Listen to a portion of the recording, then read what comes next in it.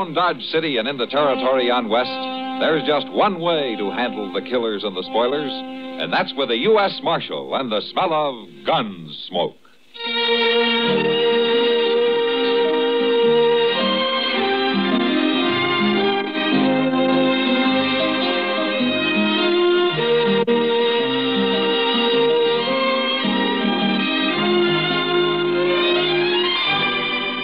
Gunsmoke, starring William Conrad. The story of the violence that moved west with young America. And the story of a man who moved with it. I'm that man. Matt Dillon, United States Marshal. The first man they look for and the last they want to meet. It's a chancy job, and it makes a man watchful. And a little lonely.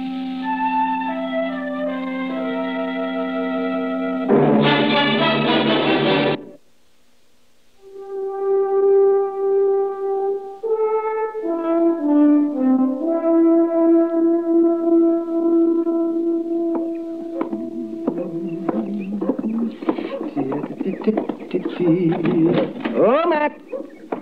Oh, Matt.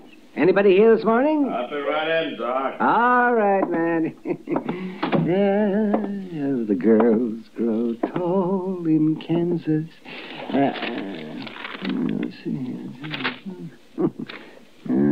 Poor man is so busy. The girls grow tall in Kansas. That's a poor way to start the day, Doc. And what's a poor way to start the day, man? Getting up in the morning. Well, I'm not going to talk to you. Where's Chester? I'd rather talk to him. No, he's due back any time now. He's due back. We took a prisoner over to Wichita a couple of days ago. Oh, doggone it. If I'd have known that, I'd have gone with him. No, what for? Oh, just to get out of Dodge for a while. Well, you've been out of Dodge for the last 2 days. Oh, yes. Delivering a baby in a mud dugout isn't exactly what I was thinking about, man. I know what you were thinking about. Morning, Mr. Dillon. You're back, Chester. Well, how was Wichita, Chester? A big town, Doc. Real big. But I wasn't there long. Oh. The Santa Fe going east got there at noon, and the next one coming back here left at 2 o'clock. Well, you could have stayed another day, you know. Heavens, yes. Why didn't you? Oh, how often does a man get a chance to have a little fun? Well, I would have, but the sheriff there had some news he wanted me to tell to Mr. Dillon. Oh, some news? Yeah, it's about the Carp brothers. And the sheriff said he heard they was headed this way. I didn't even know the Carp brothers were in Kansas. I thought they worked the Dakota territory. Bank robbers, aren't they, man? So I've heard, Doc, but nobody's caught them at it yet. Well, we'll catch them if they come to Dodge. Yeah, maybe. They could be here right now. How come the sheriff didn't send me a telegram, Chester? It'd been a little faster. Well, I don't know. Well, by jing, I didn't think to ask him. I'm going to go down to the bank. I'll be back directly.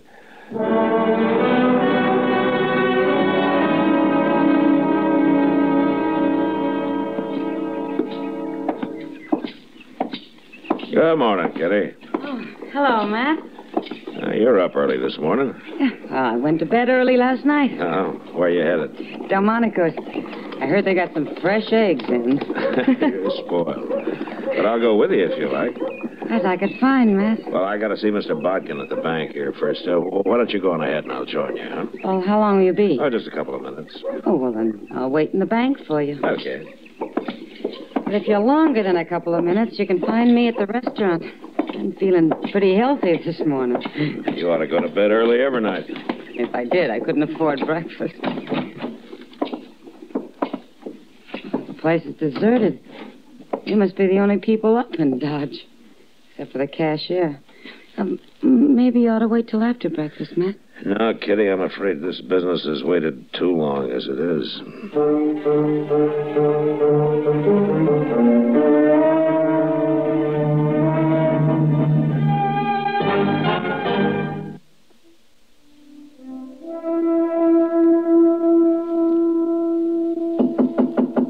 Come in.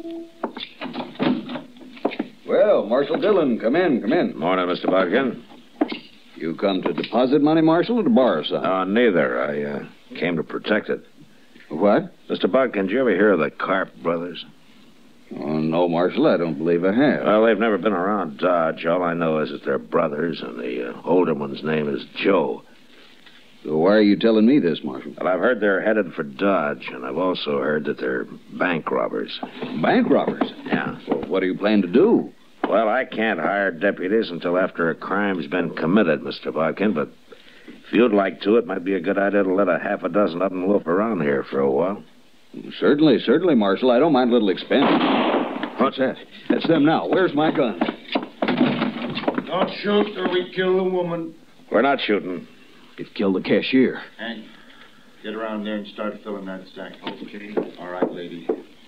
You walk in front. Either one of you tries something, she dies. He's coming this way, Marshal. Shoot him. Don't be a fool. Kitty's in the way, and besides, he's got a gun in her back. They're robbing my bank. Will you shut up? Yeah. Well, I'll be. I caught the marshal himself, or I will have as soon as I get his gun. I don't move now. I'm not moving. It's the first time I ever disarmed a lawman. Feels good. Joe Carp? How'd you know my name? Well, I heard you were headed this way, Carp, but I didn't hear it in time. You sure didn't, Marshal. That's your brother you came in with? What difference does it make? Look, take your money, Carp. Take it, and I'll ride out with you. Nobody will bother you. No, Matt. Shut up, Kitty. Oh, I see. Nobody will shoot at you if I'm along. Not while we're in Dodge, maybe, but we'd be followed. All right, then take me with you as far as you like. No, Marshal. We'd be followed anyway. I got a better idea. We're taking her. Kitty. Don't do it, Carp. Of course I'll do it. The first sign I see we're being chased, whoever it is going to find Kitty laying right in the trail, fresh killed. And if you don't think I'll do it, I'll tell you something. First person I ever killed was a woman. So don't let nobody follow us. Nobody else will follow you, I promise you that. I hate to lose such a pretty girl. Matt, it's all right. Sure, Kitty. Come on, Joe, let's get. You go in that office and sit down, Marshal. Hank's got the money ready and we're leaving. So long, Kitty. So long. Hey, Marshal, if I do shoot Kitty, I promise you one thing. What? I'll do it with your gun.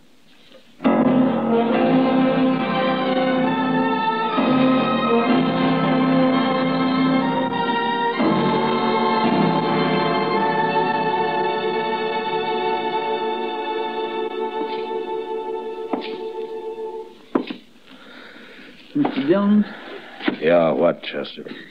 you reckon they'll give her any breakfast?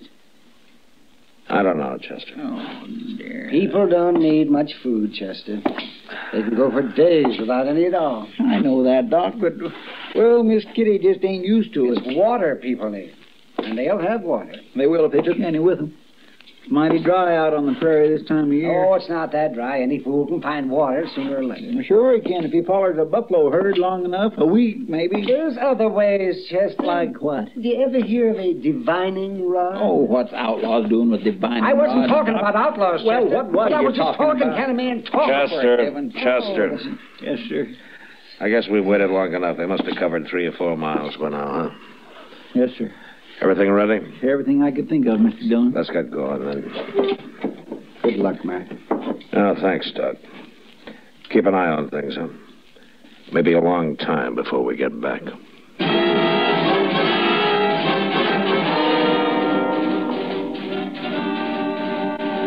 From the bank window, I'd watched the Carp brothers ride north out of Dodge.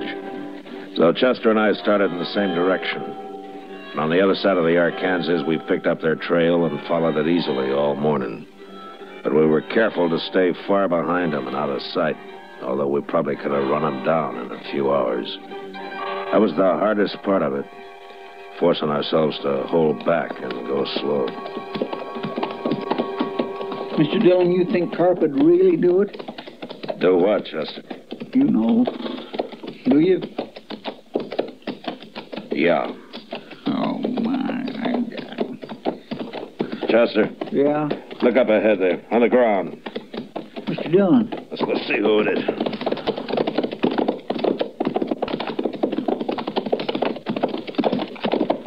It's a man, Mr. Dillon. Must be some cowboy. Yeah, he's been shot. Bring your water bag. Yes, sir.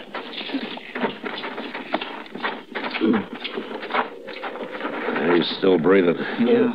Here, let me have that. You want a drink? You thirsty? Drink. Some water.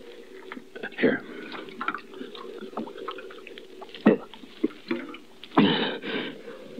Who are you? I'm Marshal Dillon from Dodge. Tell me what happened. Marshal. And I was right. Right? Them two men. And that girl. Hold my head up, Marshal. Yeah. There you are. Is that better? I'm full of blood, Marshal. They hurt me bad. Yeah. My name's Blaine. Well, what happened? Them two men, Marshal. You're after them, Mitch. I'm after him. I seen them in the road up, and then I asked them who they was. And they didn't like that. No. I knew something was wrong. That girl and all, but I ain't no gunman. They shot me right out of my saddle, both of them at once. We'll get him, Blaine. If that's any help to you. It don't matter now, but that girl shouldn't be with him. Could you hear him? Did they say anything? Something about a cabin. A cabin. Look, Blaine, my partner here, Chester, he'll stay with you. Sure, I will. I'll take care of you, Blaine. Thanks. Won't do no good. You better go help catch him, fellas. I'll handle him. Take whatever you want off my saddle, Chester, and get a fire going here, huh? Yes, sir. You're going to be fine, Blaine. So long.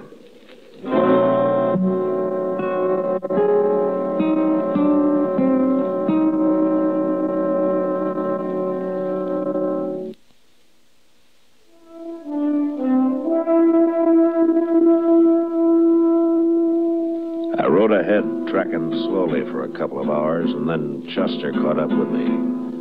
He looked at me for a moment, and then without saying a word, we continued on the trail across the prairie. We traveled in silence until dark, and then we saw a cabin. I couldn't chance going up to it, so we unsaddled and turned our horses loose and crept into a little draw about 100 yards away and got down and waited. And we waited all night. Dawn came, and the sun, hot as ever. Anything never coming out of that cabin, Mr. Dillon? Sooner or later, Chester. Look, they got a fire going now. Smoke coming out of the chimney. Breakfast, I am so hungry. Well, a man could get along without food, Chester, like Doc said. Well, at least Miss Kitty's going to get something to eat. Yeah. Mr. Dillon, what in the world are we going to do? Right now, there's nothing we can do but sit here and wait and keep quiet. You know what'll happen if they find out we're out here. I know. But I ain't thinking about it. Hey, you better get back down now. I'll stay up here where I can watch. Yeah, but they can see you, Mr. Dillon. No, I got a little bunch of buffalo grass in front of me. It's enough. Yes, sir. It sure is getting hot. Just be sure and keep your voice low. I will. You know, if it wasn't for them in the cabin, it'd be awful peaceful out here, wouldn't it? Yeah, it would. Mr. Dillon? What? Rattlesnake. She's behind you on top of the hole, about 5 foot back your head. Chester. Yeah. Whatever you do, don't move. She's a pretty big one. Maybe 3.5, 4 foot. Now, look, how far are you from him? Far enough. Unless he uncoils and moves up. All right, just keep very still. He may go away. He ain't about to go away. Did you just move? My hand, just a little. Well, don't do it again. Mr. Dillon, he's stretching out. He's moving. What? Which way? Toward you. Steady now. He stopped. He's coiling again. Chester? Yeah? If that snake strikes at me, don't yell. They'll hear you at the cabin. Just Start thinking about it now. If he strikes, you close your eyes and stop breathing. Do you hear me? Well, I'll try, Mr. Dillon. Well, you do it, you understand? Yes, sir. He's looking at me again. You moved, Chester. You must have. I got my rifle aimed at him. Will you stop it? Will you get your finger off that trigger right now? Well, I can't sit here and just watch that rattler If you strike. shoot Kitty, you'll die. Don't you know that? I didn't move, Mr. Dillon. Honest, I didn't. Wait a minute. I got an idea. What? Chester, you chewing?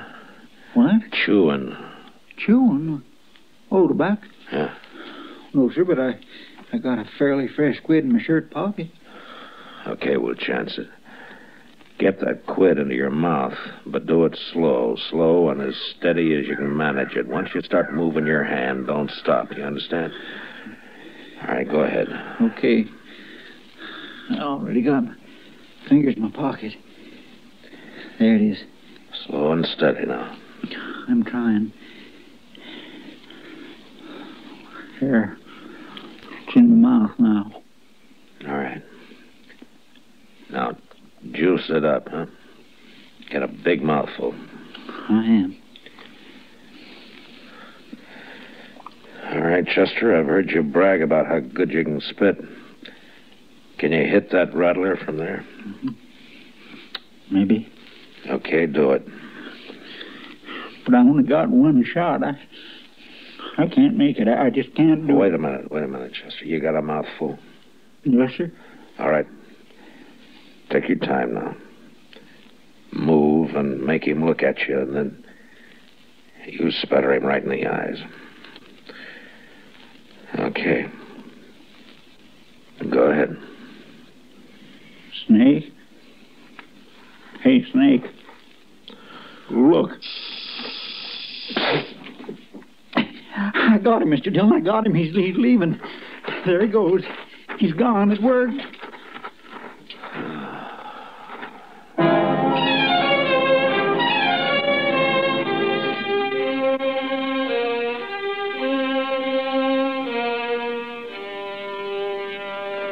Well, they can't stay in that cabin forever, Mr. Dillon. They'll die of the heat cooped up in there. It's only about 10 o'clock, Chester. Oh, my. I hope they gave Miss Kitty some breakfast. Chester? Mm-hmm. Look, the door's opening. Are they coming out? Get your rifle. Take it easy now. It's Miss Kitty. Yeah. Joe Carp's behind her, and there's his brother. They're all outside now. What are we going to do? We're going to have to kill him, Chester. You mean just shoot them down from here, cold-blooded? Well, how would you want to do it? I'm ready, Mr. Dillon. All right, then take the one on your side. I'll take Joe. Miss Kitty's standing awful close to him. Yeah, I know she is. When I say hold your breath, you do it. Then you count to yourself 1, 2, 3, and then fire. I'm set. All right. Hold your breath. All right, come on, let's go, Chester.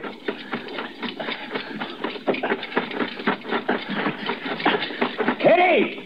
Get back inside! Joe Carp's still alive, Mr. Dillon. He's reaching for his gun. Come on.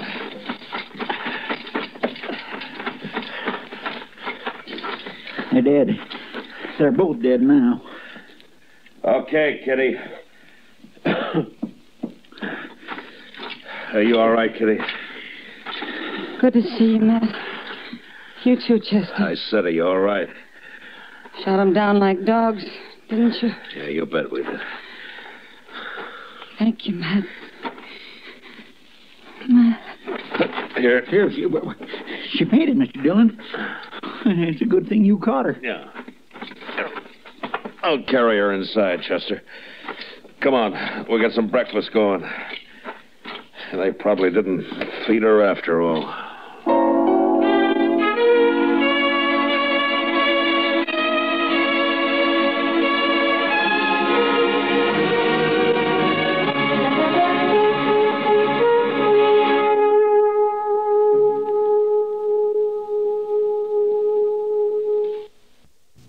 Gunsmoke, Produced and directed by Norman McDonald, stars William Conrad as Matt Dillon, U.S. Marshal. The story was specially written for Gunsmoke by John Meston. Featured in the cast were John Daner, Vic Perrin, and Harry Bartell. Harley Baird is Chester, Howard McNear is Doc, and Georgia Ellis is Kitty. Join us again next week for another story on Gunsmoke.